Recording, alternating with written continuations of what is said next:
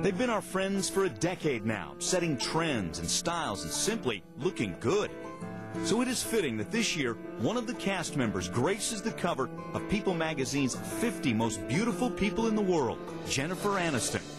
But do you know which Central Perk pals have made the list before? And who is the most beautiful of them all? The answers when People in the News continues.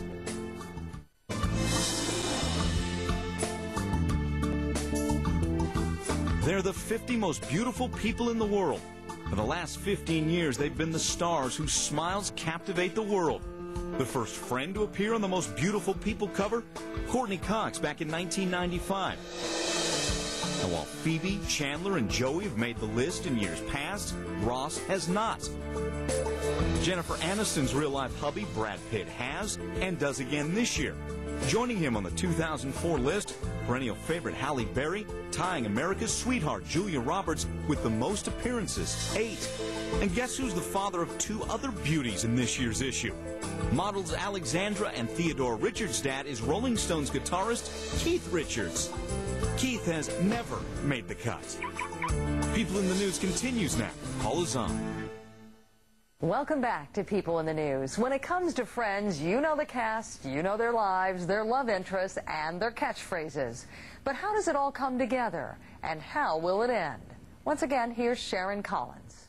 All right, I gotta go. I'm taking Ben to the park. Oh, give him a kiss for me. All right, bye. Bye. Bye. Later. I am so sorry you got caught in the middle of that. I didn't mean to be so out there, but I am furious with him. Wow, calm down. The reason why the sitcom is the basic unit of American television is that they're easy to watch. Why are you so mad at him? There's got to be a comfort level. There has to be a sense that the show, it both entertains you and also gets you involved to a certain extent in who these people are. You want to be on my list too? Keep talking. I think Friends looks so inviting and easy the way they do it. Action! That you don't see how much work must have gone into constructing these characters, making them work, making them believable. Reset. What are the secrets behind Friends' decade-long run? How did the creators, crew, writers, and cast put the show together? What happens usually is the cast will get together over the weekend and hash out the story. We'll give it to the writers, they put their name on it, and then we show up, pretend like we never saw it before, and, you know, right? Yeah, no, that's it. So Joey's goal is to get the money. In reality, a typical Friends episode began in the writer's room. I think you could start off at hand twin and then build to hand triplet. We always try to write based on our own experiences, but the problem is that we work so many hours that we've all run out of experiences, so we have no friends. And we fall in love in like a day. Another challenge, finding a balance between the stories and character development, between humor and emotion. Come on, I'm going to be late for the eye doctor appointment. There are some shows, I can think one in particular, where Ross and Rachel break up. I think you should go. That the second act, the scene between Ross and Rachel, there are almost no jokes between them, maybe 1 or 2. All the jokes are coming from the other 4 listening in. It's whatever feels right. I mean, sometimes you can go for a whole scene and there's maybe a joke and that feels exactly right. And sometimes if it isn't like popping joke, you feel like something's wrong with the scene. Creating a Friends episode meant developing storylines for 6 different characters, all equally important. A lot of them dovetail into each other, which, you know, to come up with in a couple weeks that's pretty extraordinary writing. Yeah. The fact that the focus could shift, that was a great creative freedom that I think the writers and the directors had. Okay, here we go, guys, and rolling! It was a way to bring in odd subplots and focus on a character for 2 or 3 or 4 episodes and build a kind of story arc throughout the season. Some story arcs were created, then set aside to be used at just the right time. We put off getting Monica and Chandler together for years.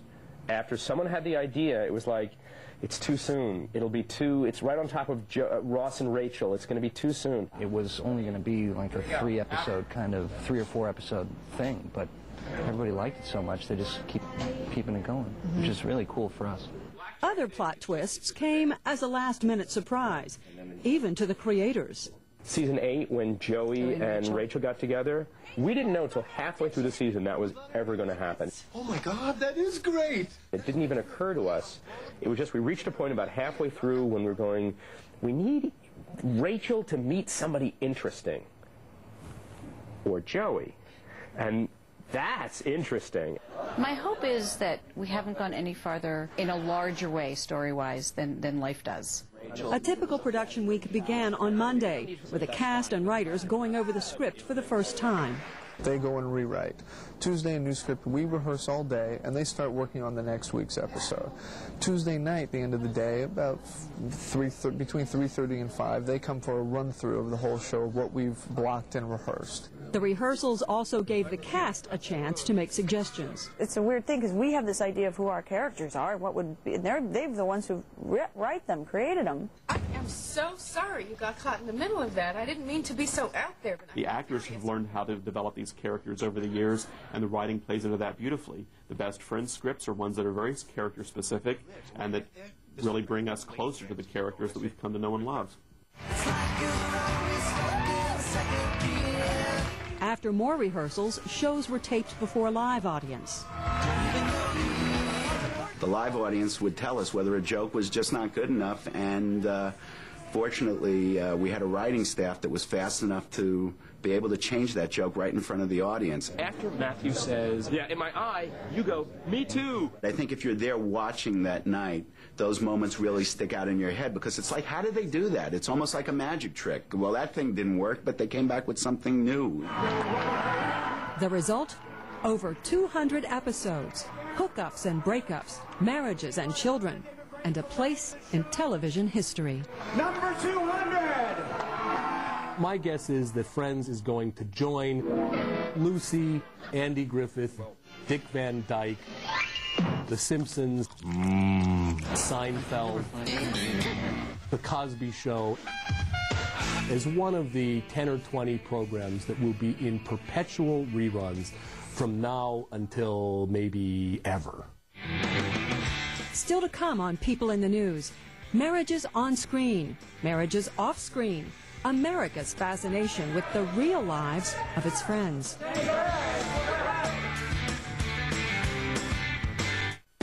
Now back to People in the News.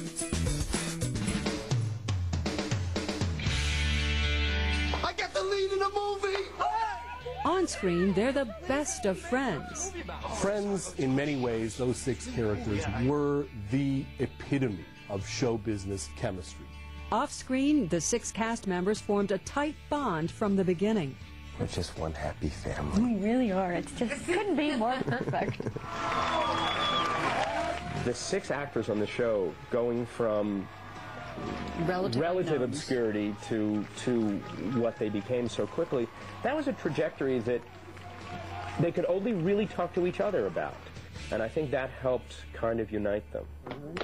Good. That unity would show itself in an unusual way. The cast negotiated their contracts as a group, asking for 6 equal salaries. It's unprecedented for a cast to band together the way that cast has done. There really was a sense that power in numbers that the 6 of them held really got them what they needed. For the latest renegotiation in 2002, each cast member held out for $1 million an episode. I think the cast of Friends is worth $1 million an episode easily, and you don't see the kind of faceless corporation that's making millions and millions and billions of dollars off of these people. Their celebrity grew as large as their salaries. It's kind of cool. All 6 people on Friends were young, beautiful, on the make, and therefore interesting to watch what they did. Jennifer Aniston's celebrity status sizzled even more when she married Hollywood hunk Brad Pitt in 2000. Both actors looked to their relationship for support in their careers. Just being able to bounce ideas off someone, off of your friend, your best friend, and also be able to cry when it's not going well. Still, as one of Hollywood's golden couples, the tabloids often target Aniston and Pitt. We've been in it for long enough to not take it so seriously, and it's usually always inaccurate. Now we can have more of a laugh from it when we do pay attention to it. We're trying to figure out what both of our dream weddings would be like. A relationship that's caused many onlookers to scratch their heads. The marriage of Courtney Cox and David Arquette. They are a lesson in opposites. David is kooky, wild, crazy. Courtney is serious, balanced, mature. Between the two of them, they found a perfect balance. They will soon add a third member to their balancing act. The couple's first baby is due this summer. Lisa. Lisa Kudrow also got married during the show's run in 1995 to French advertising executive Michel Stern. He's just decent. I mean, he's like ultimately just a decent person, and I don't know. I'll start crying. The couple have a 5-year-old son, Julian. Her pregnancy was written into the show, with Phoebe having her brother's triplets. It's too hard, too hard. Family and privacy rank high on Kudrow's list of priorities. Lisa really is very private. She doesn't hang out with other celebrity types. She really wants to be a mom and a wife and to stay home. Normally we don't really sit next to each other or talk, Lisa or I. David Schwimmer's also managed to keep a low profile. Did you stop filming me? He doesn't go to a lot of premieres and things. You know, he has his friends that he hangs out with, but he's not a real Hollywood type. However, he's been coupled with his share of Hollywood beauties. David has been linked to sort of a lot of women over the years. You know, he's dated various models. He went out with Natalie Imbruglia. He was out with the actress Millie Avital. Matt LeBlanc and Melissa McKnight celebrate their first wedding anniversary this month. Matt and Melissa met in 1997 through friends. Melissa immediately knew that this was the man she wanted to spend the rest of her life with. In February, the newlyweds welcomed their first child. They have 2 other children from her previous relationships, but this is Matt's first chance to be a dad himself.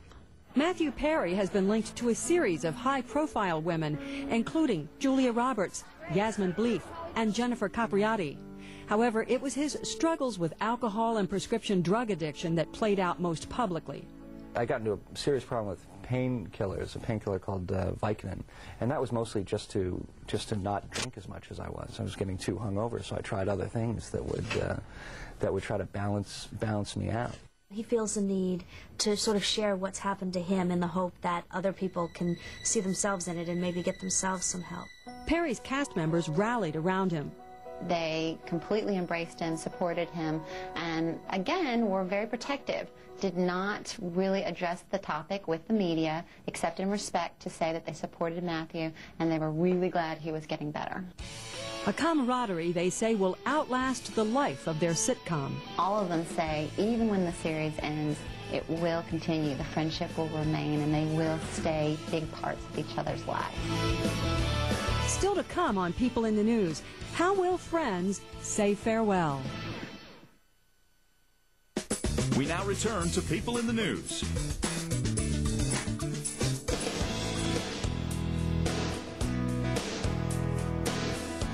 Just a few days from now, the last cup of coffee will be sipped in Central Perk. Apartments will be vacated for the last time. A familiar foosball table will be silent. Finito. Enough. After 10 seasons and over 200 episodes, Friends is coming to an end. I don't think there has been a TV farewell since the end of Seinfeld that will be of this magnitude. One friend will stick around. Matt LeBlanc is bringing his character Joey to a spin-off series next season. Road trip! It makes a kind of certain sense for him to move to the West Coast to pursue his acting career. And in that sense, it's a lot better than a lot of other shows. You know, when they tried to spin off MASH with the show After MASH and show the civilian lives of the MASH characters, that was a complete disaster. Having an ace like Matt and a character that you know the audience loves, I hate to say it, but it's really ours to screw up. For the rest of the cast, the challenge is to leave behind characters they've played for a decade. The biggest risk they have to their careers is being forever becoming the character they played. When you are Henry Winkler, you become Fonzie. plenty of television stars have tried to jump to the movies. Some make it, some don't. When you're on television, people feel like they know you. They really feel comfortable with you. And they have to feel like they kind of know everything about you. The secret to being a movie star is that there's some little part of you that people don't know. They always want a little more. There's something just a little mysterious about you. The track record for the Friends cast at the box office has been mixed at best. Matt LeBlanc's monkey movie, Ed, was a critical and commercial bomb. David Schwimmer's The Pallbearer was DOA. Look, lady, I'm not going to hit a girl, okay? And Matthew Perry has appeared in a string of films, including Serving Sarah and The Whole Nine Yards, none of which have made him an A-list movie star. You all right? Yes. The guys are basically a washout as film actors. They have all tried, and not one of them has whatever that movie magic thing is. The women's film careers have gone considerably better. Courtney Cox had a string of hits with the Scream series. Well, that would explain my constant headaches. Jennifer Aniston hit box office gold with Bruce Almighty. Never seen the moon that big. We really shouldn't waste it. And Lisa Kudrow received critical raves for performances in Analyze This and The Opposite of Sex. You're probably a blessing in disguise. Lisa Kudrow is great in any film, often in smaller independent films. Jennifer Aniston, I think, possibly is going to have a mid-level movie career as a leading lady. Friends, of course, will never go away completely. When we're up on, housing developments on Neptune in the year 3003 or 3004, we will probably be watching old reruns of Friends. It will remain a slice of pop culture, a reflection of America at the turn of the 21st century.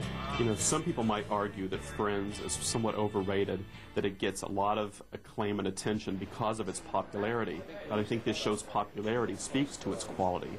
Just as the Mary Tyler Moore Show kind of took and domesticated the women's movement, Friends really kind of presented what the model of the new American family could be to an emerging young generation that was going to postpone the traditional family of husband and in-laws and all of the rest of it. The Friends cast and crew taped their final episode in January.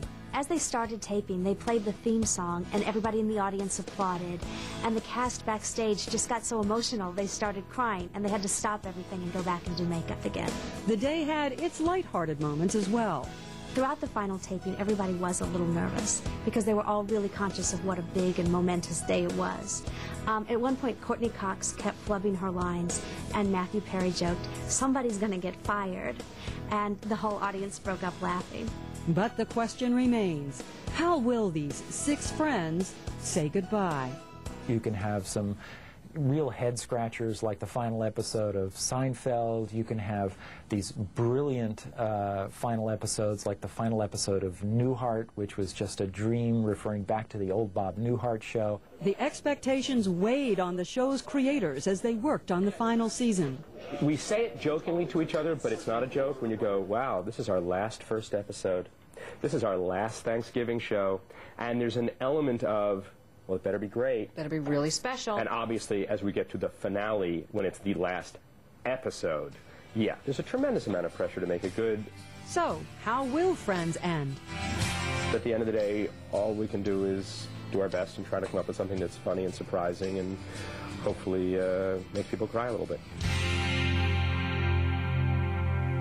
For the millions who love Friends, the final laughs and tears come Thursday during a 2-hour farewell event. That's it for this edition of People in the News. Coming up next week, the legendary Carly Simon reflects on her life and her greatest hits. I'm Paula Zahn. Thanks so much for joining us. Stay with CNN for the very latest on what's happening in your world today. For more on Jennifer Aniston and the rest of the most beautiful people in the world, pick up a copy of People magazine this week.